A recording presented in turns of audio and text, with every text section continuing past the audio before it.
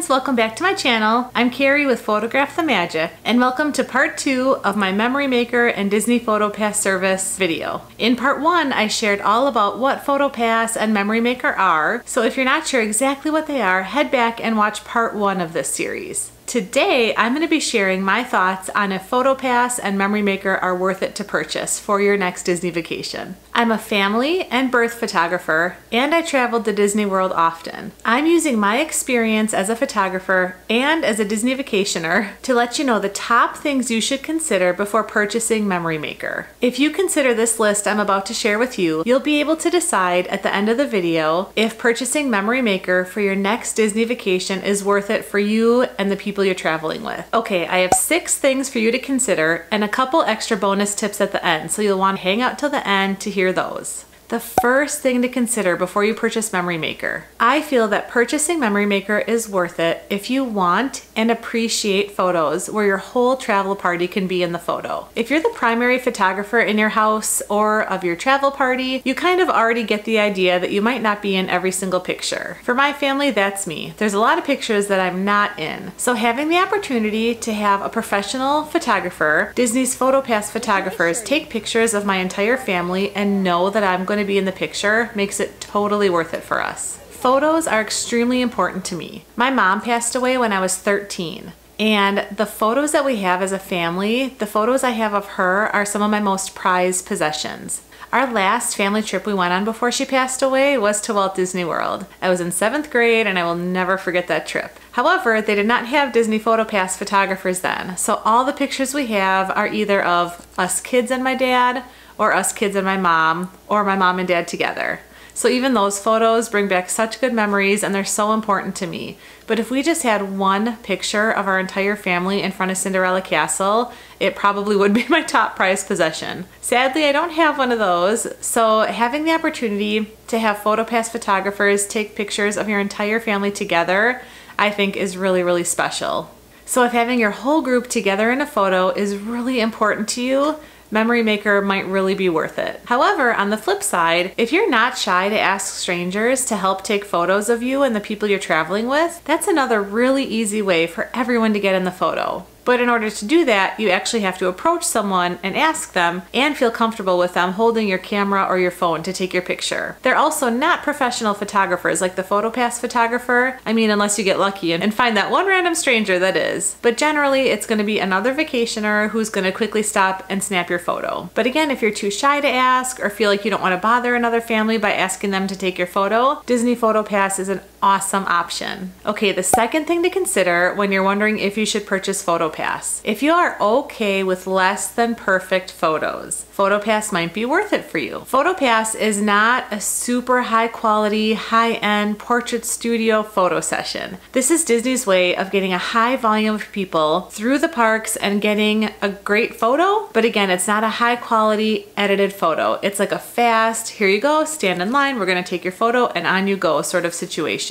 The photographer doesn't have time to wait for the kids to stop crying. The PhotoPass photographer isn't going to pose you exactly like a lifestyle family photographer would or a portrait photographer. Their goal is, again, just to get a large volume of people through their line to get photos in front of the castle, and however you're standing is kind of how you're standing. They're going to pose you, but it's not going to be the same type of experience you may have had with like a wedding photographer or if you've had maternity photos done, things like that. Also, the photos come straight out of camera, meaning the photographers are not editing the photos, they're not changing the lighting or the colors, they're not editing people out of the background that are doing what people in the background do in photos. So you're just going to get these photos straight from the photographer's camera. That might mean people in your party are blinking or not looking at the camera. So if you're okay with photos that are not completely perfect, or if you feel comfortable editing photos on your own, maybe adding presets, or if you know how to edit people out of the background of your photos, PhotoPass might be a really good option for you. I think it's super important to share my experience so that you can have a really clear expectation of what it's like to get your PhotoPass photo. photos back. And as a photographer, are the photos captured exactly the same way I would? Definitely not. But they totally meet the purpose. The PhotoPass photographers don't have the same style of photography that I do, but to me, the photos are still worth it because I know that I can change the photo on the back end, I can edit it or add a preset or crop it or do whatever I need to do to kind of get it up to my standard. So if you are a professional photographer or if you want Instagram perfect photos, they might not get the exact same photo you're looking for. In my last video, I shared that the PhotoPass photographers aren't really able to leave their spot. They're stationed just where they're stationed, so they're not going to be moving around to different locations. So again, that's something to consider when purchasing Memory Maker. A third thing to consider when purchasing Memory Maker. Do you ride attractions and do you like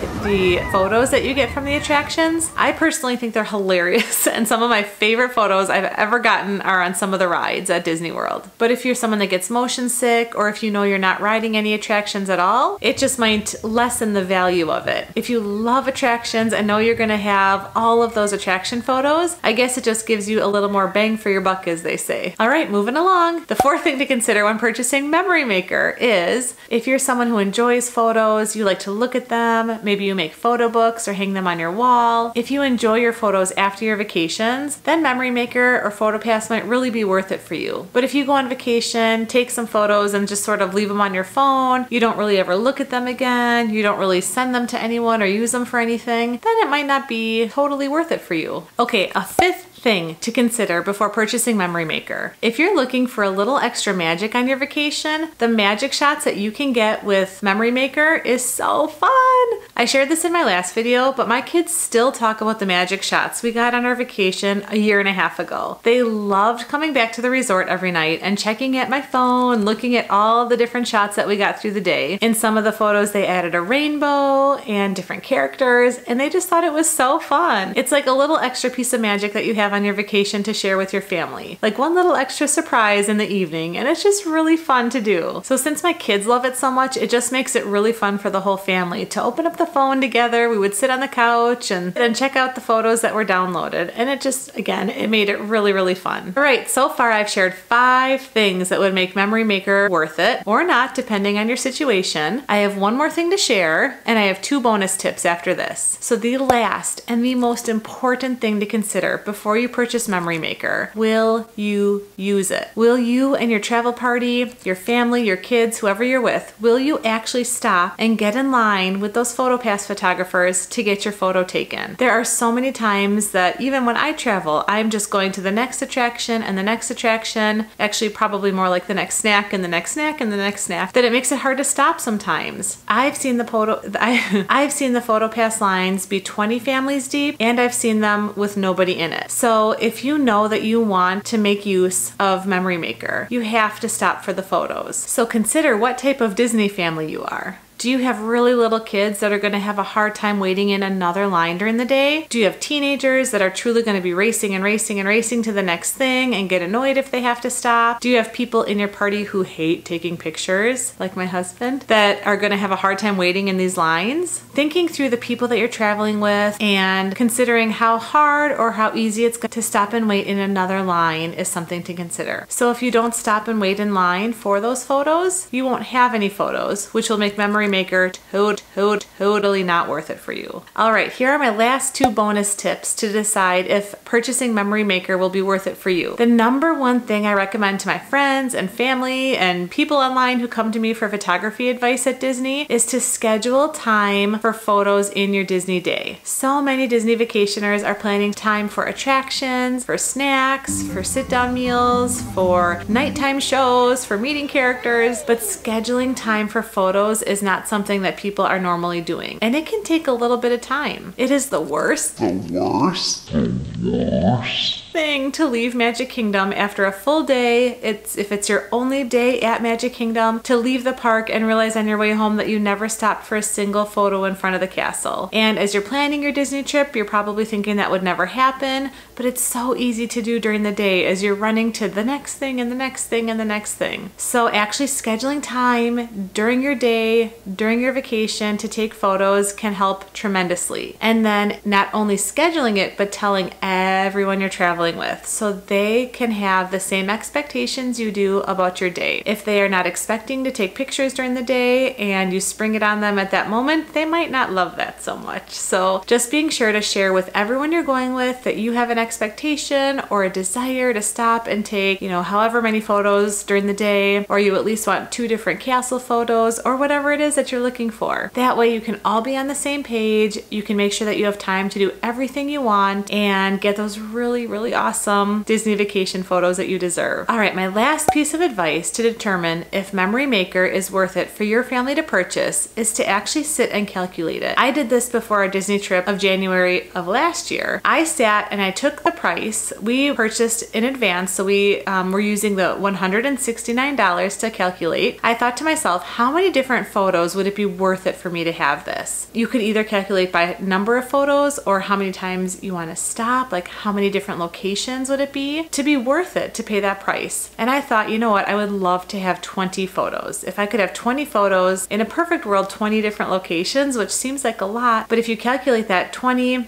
divided by $169, it's over $8 a photo or a location. So for me to purchase it, I really wanted to get use out of it. So then I thought, how many park days do we have? We had 4 park days. And then how many times would we have to stop for a photo each day for us to get that 20 photos or 20 locations? And we would have to stop 5 times each day to get our 20 photos. And I really thought hard about it. I wasn't really sure if it was gonna work. So I really had to consider if that was worth it for us. Do I really wanna stop and stand in 5 different lines every day for pictures? I didn't know how hard that was gonna be before we went on the trip. Each trip you just don't know how busy the crowds are gonna be, so I didn't know how long we'd be waiting in each line, but that was sort of my goal. I thought if I could get 20 different locations or 20 different pictures, then I would feel like it was worth it. And just having that number in my head or that thought, it really helped a lot because we were able to stop as many times as I wanted, so we got more than that. So having that number in my head as I was planning really helped. I was able to share that with my husband and my kids, so they all knew the expectation of stopping for photos on our trip. I didn't want to pay that $169 and not use it at all, or have them say they were too tired or didn't want to take a picture, which happened anyways. But at least my husband and I got to be in some photos because we knew how many times we were going to stop for PhotoPass photos every day, or at least what my goal was. Because everyone in my family knew what the goal was, we were able to accomplish it. And then there was like a little less complaining than I think there would have been if I would have surprised them every time. But it was awesome because each time we saw a PhotoPass photographer, if they had a very small or no line at all, we got to run right up to them and take our pictures. And it worked out really well. So calculating how many photos you want for your trip if you purchase Memory Maker, and then calculate it per picture. Is it worth it? What if you purchase it for $169 and you only take 2 photos? Is that worth it? So really strongly consider the price and your situation and your travel plans before purchasing. All right, so to sum it up, is Memory Maker worth it? The answer is only you can know for your family. For me, I can say it is 100% worth it.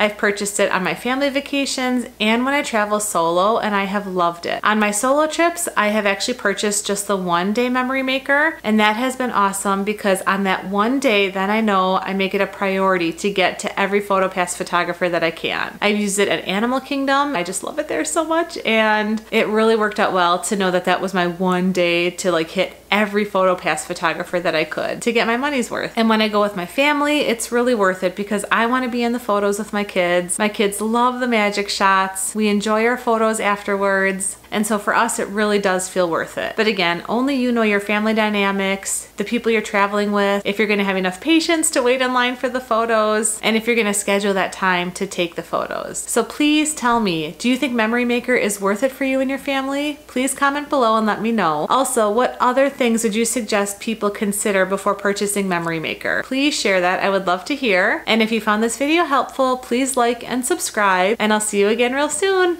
Bye friends!